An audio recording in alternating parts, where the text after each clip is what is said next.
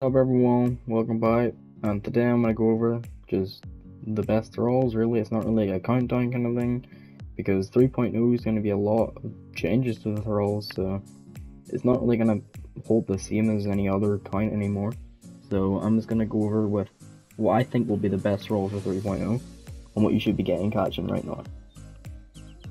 So if you haven't already read the news of like 3.0 and all that, and what's happening with Thralls and other weapons or whatever, all Thralls will be hitting 50% less.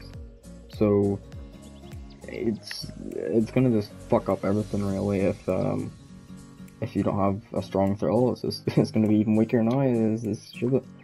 And they're nerfing team moves for the fourth time. I'm pretty sure, fourth or fifth time. So I think game moves is finally gonna be done. Because of the damage multiplier and all that's getting changed. And one more thing that I'm pretty sure has happened is two-handed weapons will be buffed, and so that means that maces I don't think will be as good as the two-handed weapons. So I think that Sword of Crowns will come back in style again, or Tethesaurus, or Blade of Images. So with all that being said, and just so you know that's what happened in 3.0, I'm going to go over the Thralls that I think will be the best for you to catch in 3.0.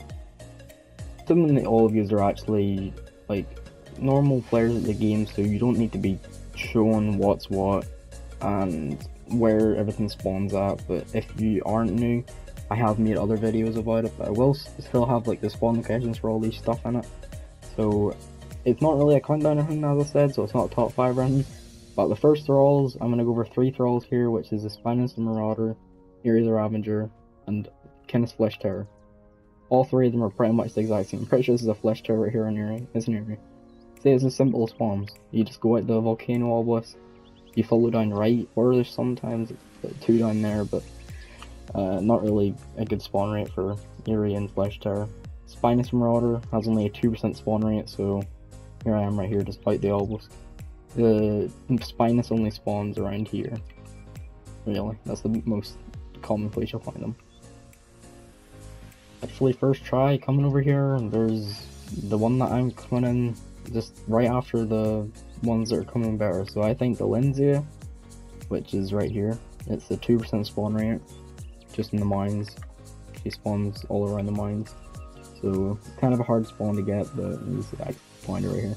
And then the other one, which is a guarantee spawn, it's just down from the mountains, is the Berserker. I'm not sure where that is, but obviously the Lindsay is better than the Berserker. I'm just showing him just because he's 100% spawn rate. So I think this is up there as well. He'll still be pretty good. But here it is, Berserker. Over here in Leanne's Watch, there's 100% a spawn of Leanne. So here it is right here in Leanne's Watch. It's up in the Highlands. Right here.